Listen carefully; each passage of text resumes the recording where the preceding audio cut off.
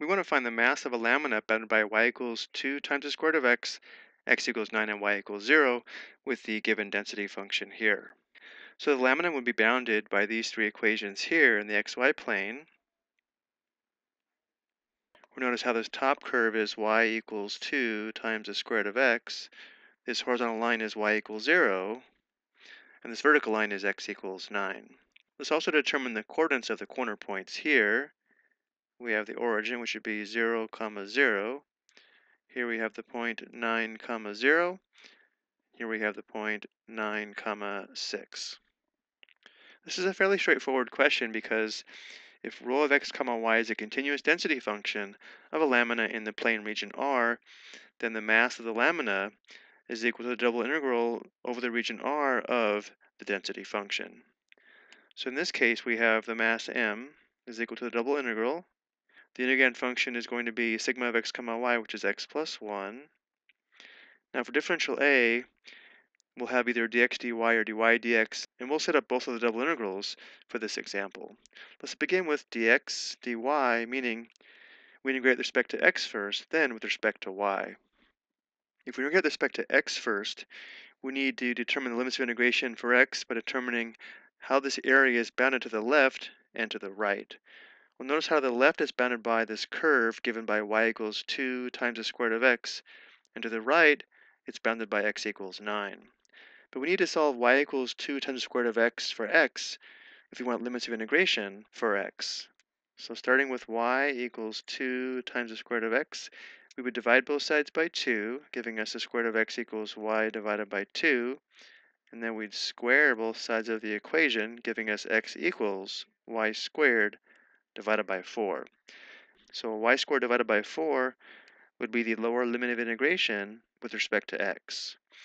And then to the right, again, it's bounded by x equals 9, so 9 is the upper limit of integration with respect to x. Now with respect to y, because we already have the area bounded to the left and right, for y we integrate from 0 all the way up to this high point where y equals 6. So limits of integration with respect to y would be from 0 to 6. Now let's also set this up using the other order of integration. So we have the mass would also be equal to the double integral of x plus 1, but now we'll integrate with respect to y first, then with respect to x. So because we integrate with respect to y first, we want to determine which functions bound this area on the bottom and on top. Notice how y equals 0 bounds the area on the bottom, and y equals 2 times the square root of x bounds the area on the top. Which means with respect to y, we integrate from 0 all the way to 2 times the square root of x. Now that the area is bounded on the bottom and on the top, we integrate with respect to x from 0 all the way out to x equals 9. So with respect to x, we integrate from 0 to 9. Let's go ahead and use this form of the double integral in order to determine the mass. When we integrate with respect to y, we treat x as a constant, and therefore the antiderivative with respect to y would just be x plus 1 times y. Again, we're treating x and 1 as a constant. And now we perform substitution for y. And because we're treating x plus y as a constant, we have the integral from 0 to 9 of the constant x plus 1 times, when y equals 2 square root x, we have 2 square root x. When y is 0, of course, we have 0.